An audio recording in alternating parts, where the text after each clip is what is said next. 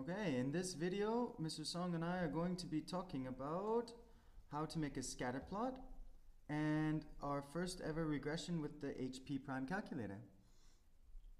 So first, a simple scatter plot with the x value 2, y value 1,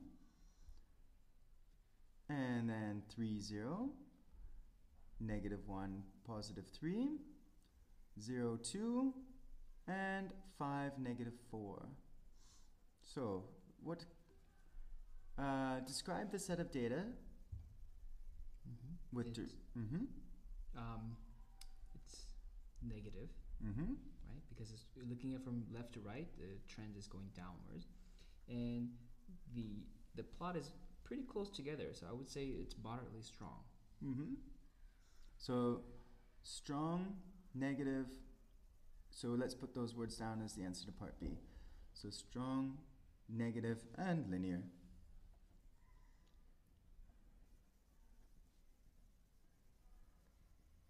In part C, we're asked to calculate the mean of the x values. So if we take the mean of these values, the calculator can do this pretty quick in the stat. Yeah. Yep. So you press stat. Uh-oh.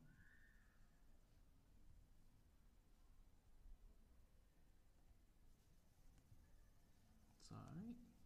There.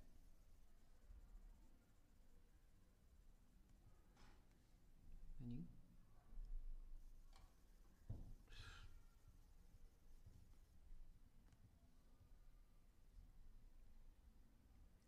DFN. Here's that.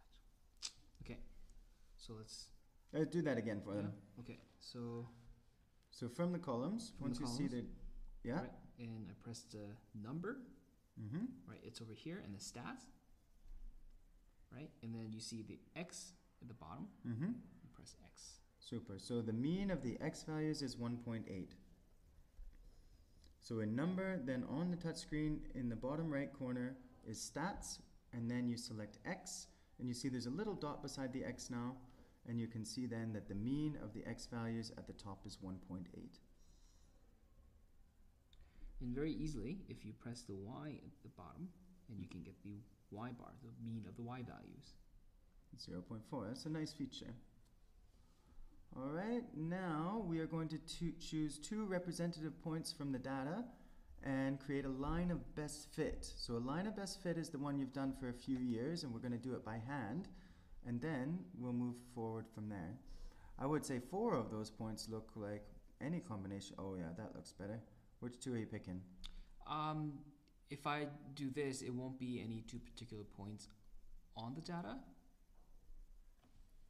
but it'll be from there to maybe there. Okay. Right. So let's draw that in. Should I use a different color? Oh, that's a good idea. Thank you.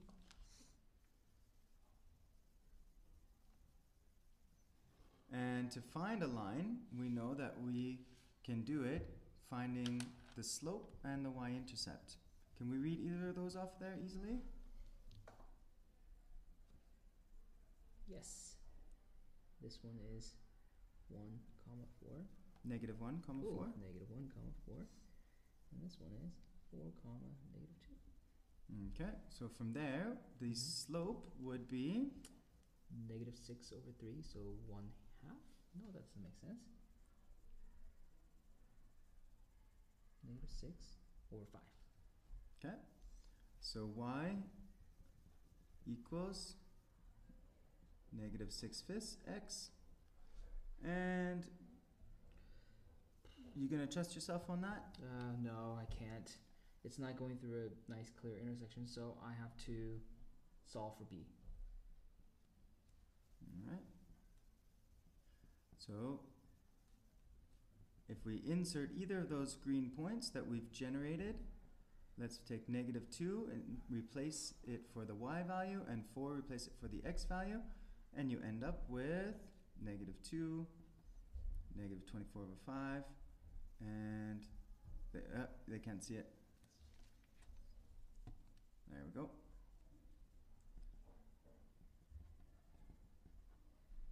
Common denominator, and piece it all together. So 14 over 5. Brilliant. Okay, so this is our line of best fit. It's pretty good. Humans are all right, but we've developed a technique called regression, which will get the absolute, the line which is closest to all of those points. So let's bring that into it. Oh, move the calculator into the screen a bit. Sorry, you can't see this. That's perfect. Yeah. So we've put it in to stat number, right? Once you're in the stat app, if you press number, then you can put the values in the column. Give you a second to do that. And now, take it from there. And I press plot. And therefore, you see fit 1, it gave us negative, I guess we need y equals, don't we? Negative 1.0789. Okay. X plus 2.342. I guess I'll call it y.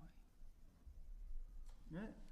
And you can see pretty close to what we generated on our own, but this is the regression line. Okay? Are L1 and L2 pretty close? The green line and the blue line? I think so. Yeah. So in this case, without outliers, I would say we did a pretty good job. Obviously room for discussion there. Let's now do part H and show that the means exist on L2, whereas they won't necessarily exist on our line of best fit. Although that would have been a clever thing to do as well. So H, how would I show the point x bar comma y bar is on L2? So I have x bar here and y bar here, and if I wanted to show that this line, the point is on L2, then maybe I can substitute 1.8 in x and see if my y value is close to 0.4. Okay.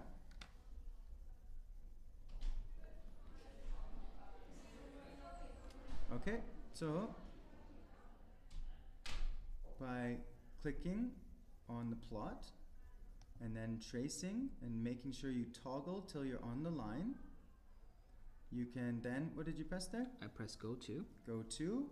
Now we can change this value to 1.8. Okay. And it's hidden behind the menu, so. Then you hit menu one more time, and your prediction is 0.4. That is nice. So, therefore, we have shown it. So the steps that you need are to put the value instead of x, put 1.8 instead of x algebraically, and then show that that does indeed give you 0.4. Yeah. And of course, there's some degree of error, rounding error if you're not using the answer key, so make sure that's something that you do to get it exact. Find the angle that the line makes with the positive x-axis.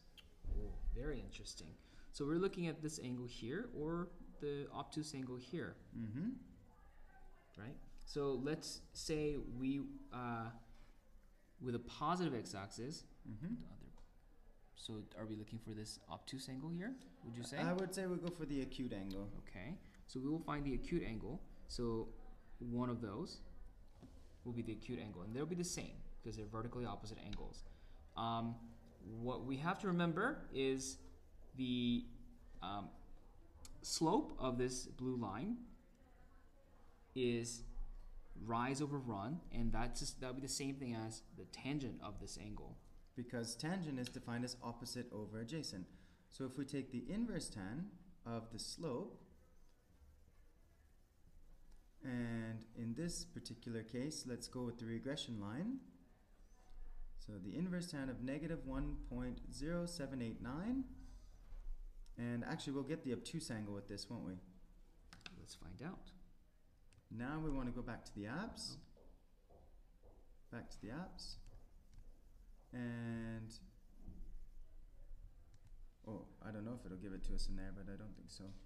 Back to function, or wherever we can start doing some work, right? There we go. Or escape would have worked too, right? Yep. We could have just escaped. Yeah. So arctan of negative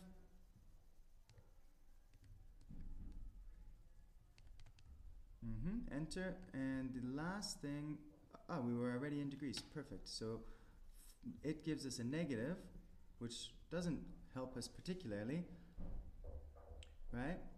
Right, but that means the angle here was 47 degrees, and that means this is also 47 degrees. That's what you meant by the vertical opposite earlier. Perfect, cool. Okay, so the angle between is 47.17 degrees. Okay, and if we wanted to get that directly, we could have also taken the positive, and I think it would have worked, right? Arctan of 1.0. Good. Well done. So any questions, let us know.